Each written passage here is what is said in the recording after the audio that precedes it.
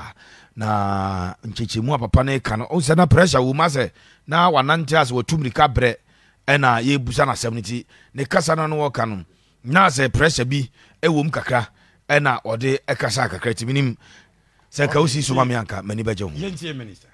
In fact, our budget, we are not taking, the budget is for the entire tournament. And as far as at where we are going to reach, we determine how much we are going to spend. So until we finish the tournament, we can't tell you how much we are going to spend. But we have a budget estimated for the entire budget, for the entire tournament. The last time Germany brought their bonuses out, it's been out for like 2 months. And the Black Stars, we don't know how much they are taking. We have negotiated with the Black Stars. We have negotiated with the Black Stars on all their incentives as far as this World Cup is concerned. But once we get to the tournament, we will make it public to the entire Ghana. Everybody will know how much the Black Stars are going to take. What we have indicated to them is that we are not going to increase what they had in Brazil. So whatever they had in Brazil stays because of the current economic circumstances. So see a nimba be a bedroom until won't mean come into just a coba. Name money boys non negotiate. I had a Brazil dear nah. I don't know say or more backward. I was a pretty jump on Medasi. Minister Yokasai or a finance person, so it cannot be said unim de orca. Your friend is Mustafa Honorable Mustafa Yusuf. I say budget no. Ya koba no bekache. As a finance person, unim say budget is an estimate. Yeah. It's the reason I hear budget and say estimate. And that is why the taxpayers' money, Ghana Fosika, honorables, what be a juma, and what francophone, what mean to my question was say, Mammy, or budget for the year in your mouth, that is your business, and you have the right. So, keep it any secret. This is the taxpayers' money, honorable. It is not money from your mother or from your father.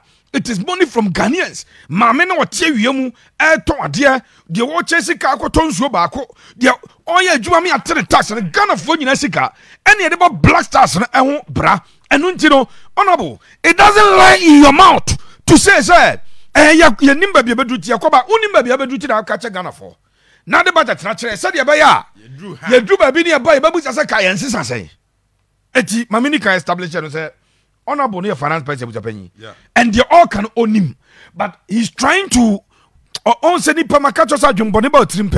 then you begin to lose some of your senses.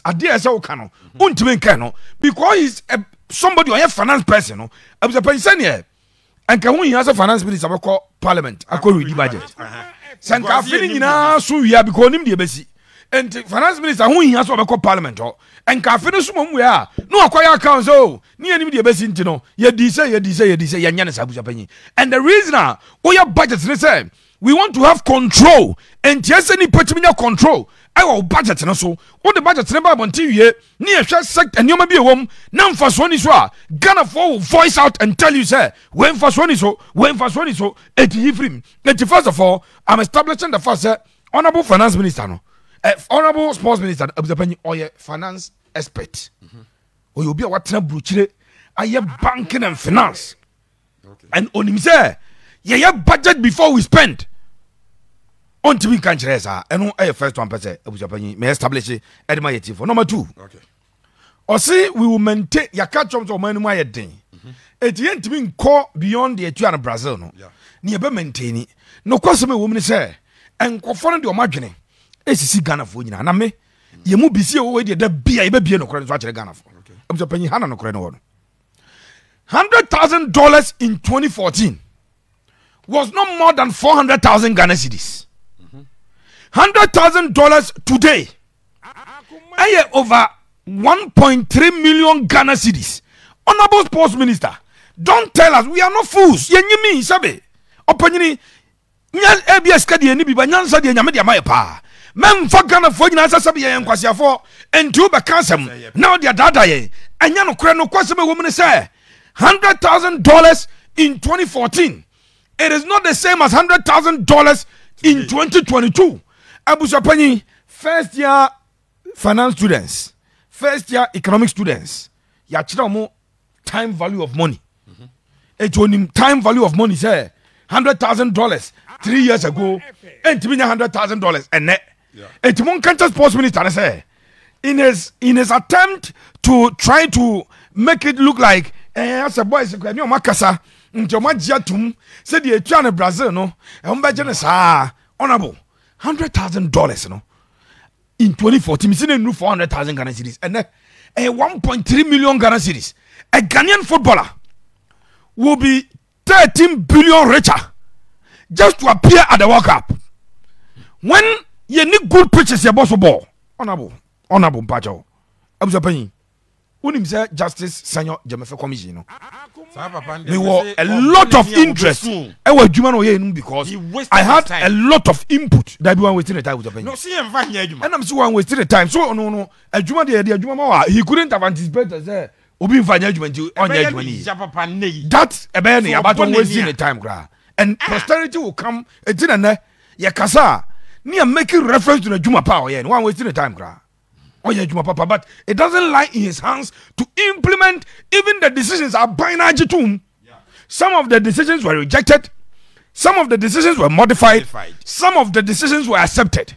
Even the ones that government under Jomama modified. They are not using it, but we will still go back because the man did a fantastic job. It was a penny. Yes, sir.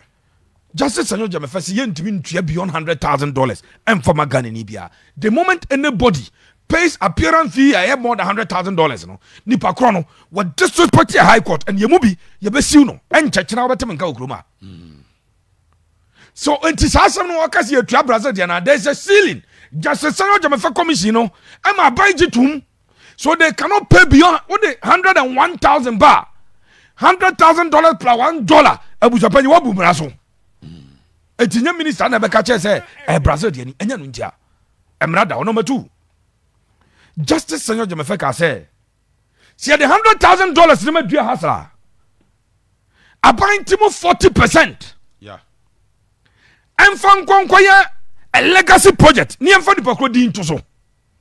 This was the recommendation of Justice Senor Jamefe. And President John Mahama say Debbie or modify.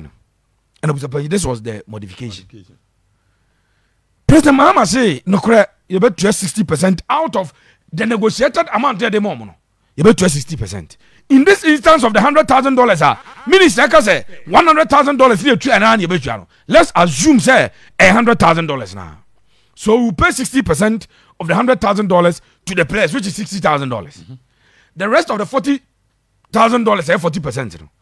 Not just the first project. Never players in the so. And His Excellency John Dramani Mahama say, "Ye koye project ni baby a player and be choose see enkoye no." It is a raft here. So bobo. Na se raft a kire se obrempon. Enti no. Opese ekoni school ho. Na bi ekoye an astrotef worth $40,000 project. Yankoye informal school no. Near this kind of call. Do you have to say that on the Kokobin Watna and Tianko Kokobin? Nianko Bibi Sua, a bayan Kaidum, of a legacy project and Kaidum. Naswa Bamfa, Swama, or Manful. As I bosom, you know, maybe I can say Fanko Bo, I am because and your daily Bo executive because as some year can a boss, you can have and your person develop a ball. This was the recommendation, Papa. I was a penny as we sit here. What is the minister? Any heavy for no? I engage boys, some boys like I told say, young family, Obi said, while Tom Govana by any Tarek Lamte, no free Krumaro, any Naki Williams, no Spain, you know, any Antoine Samuel, no England, you know, and it's a place a Patrick 5 from Sombabia, a Ranford, Yabua, Kenny's door from Monomoya, or Muvrian, who's a confounded magazine first can project or maybe a movie, Hamburg, or baby. I have 40% to cry, Emma. They wouldn't even let anybody there. I said this is a high court decision. Some of us will go to court on this matter. I'm telling you, and I'm serious. I have lawyers who want volunteer. Me say if they do it, if they're there, I will go to court on this matter. You go court. Now him. Who's a blaster place in the baby? Omunim say enyadia ombit me a qualified free group. Enti winning bonus na minister na say $15,000 now. They know very well say $15,000 you call him first World Cup and say okay at the first World Cup you pay free group no. You pay 3 winning bonuses in Inamo. Yeah. It's a winning bonus, but we still call it qualification bonus. That once they qualify, even if they lost 2 games and won one, they don't qualify, we'll pay. And then you call 2010 AFCON. You bought 2 games. First game, Ivory Coast by 3 goals to 1. Yeah. And a second game, Ghana winning 1 goal. Fear be gone, fear be say. Second game na an attack. No, the game na mas wana.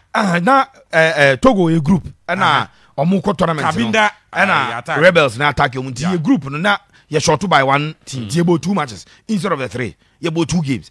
But unim say surprisingly and miraculously, I think that one day, and pen from yes, Hadian, Omo Baba Bebus, Omo Dada.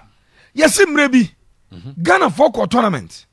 Emma, you bought 1 match, I qualify, you 3 games winning bonus. Obi Baba Busan, I'm going to see the because it didn't make sense then. It doesn't make sense today. It wouldn't make sense in the next 300 years. And but you try, the fact of the matter is, Penjini no tua blaster for the mana. And Penjini dia change your money. Eti de piano, they want the Black Stars, no, so mbe job money. Eti no kwasa mo make a minister. This time, if they dare us, Monsieur Pamobi 300,000 plus $1. I brought mon kwasa commission of inquiry. Report appointed to me and the white paper to show high court ruling. No, some of us will go to court. Okay. Yes, sir. FA president don't say qualifying to the World Cup. It is Oko heaven. Yes. Now, Kurt, no, a football de vibri and a rough diamond. But I said, "What can we in the machine? Do you tape now? Or can we not opposite chilling? Obiam done you. One ekasa. Now, no see answer. Qualifying to the World Cup is like going to heaven. Yes. I mean, listen. I mean, heaven is the ultimate goal of every Christian. So if you go to heaven, you have achieved your goal. And then trying to play in the World Cup is the ultimate goal of every nation. He himself, not going to catch any so penny, as my kind of asema okane nyankopon de sa adwena mo obi ade bi obi atirim enuntina o kasa na wan kasa ya na se utibua na move for conscience na and move for chese unim nyansa ene de obi a bakat exhibit unim nyansa. And he wanted to explain to himself. Nobody had asked him a question. Obi amusano you, but no person explaining extreme danger wakoka heaven because he knew very well asem no kind in situ. Okay. Omo qualify for World Cup no nyina drew heaven. No mo gene. So qualify for World Cup na wo heaven. E tell heaven. No maybe this nyankopon yes second heaven mo. Na wo di obegene so e. Bi omo so mbe ministers wo heaven ho. Wakotu Yesu afina konya so. Kristo. Wakotu na fio. Wakotu no. Enti on say okasa wie na ne yem hye ne hu say wan kasa ye. And no person sesa na se. Sabi wakan kwase asem. Abusapanyi finally. Ebrenim kina meye Frederick Champon na seven no say also na place bi kran person beje but na bi mo sign ti na so mo je. Yeah. Asem ne kani. Say player na so onyi sika no. So mo try so mo chiri mo ache o mo wide. And bi mo assign ti no. Who say Ralph who say ma sign no. Ralph adwene pa che ne say sika we dey nse so oje. But who say ma sign no. E na oje na ode ko vie. Say ne no person oje. Me ka so be ka say to mo jeje ye. E ka bom de ma e fere say. Omo famara na babes na 2 no ma to a. Wo ma trust achievement no. Omo nto 10 emfama teams no. But player na no person obeje $2,000 no. Oje ye. But no person obeje. But waje e de call because no be assign. Abzapanyi. Mate Enra Asante Godoko chicken vice ashen by 3 goes to 0. Steve Mokwala Kiveza ombe relegation. Sir. Yeah. I have me make but Ken Vice Enra me catch ompanyi for number 4. Say there is only one Premier League material in their team. I don't know baba ya. Omo maka ye window no babeton. Omo maka no obie no ye Premier League standard. It's coach Jimmy Kwabla asemo kan but Asante Godoko coach na ya de pa ese bona baso but maintain so person contract no because obeka che say team ni prepared and the team we saw if the standard of play and the omo boy no I saw an improved Mukwala on nyina fa akobiem you could see say on running a stretchy game no and I told you Rafo yeah you know Amanka just Dixon afọ akwa or a best player ever. Omo friendly matches are. And there be I what is the problem when you are on the field? But Anra, he stole the show and ran the show. First goal from Ono. Second goal, Unim say he was involved. And a creative penalty. The third goal, on the map pass, no come Mukwala. Mukwala Jina so player by Opia Command Nicolas Eboche. And if you have such a player, as Japan, me catch him go for Peter Mobako to Kono. Say, he's my boy, but Sankamin Kwan can be advising him on Makotoko. Or ball. Kona snake a clan no opportunity to Belarus. Eko bobo. Or yes, sub boys na big game not team no emme ni musa.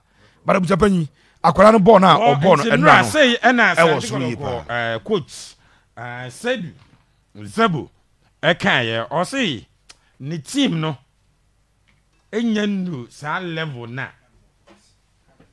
openo. Sanso ana Jimmy Cobbler. And so say the boys need premiership materials. Had a full coach Matic as supporters in Yabucha and next season has ever Africa. Yeah,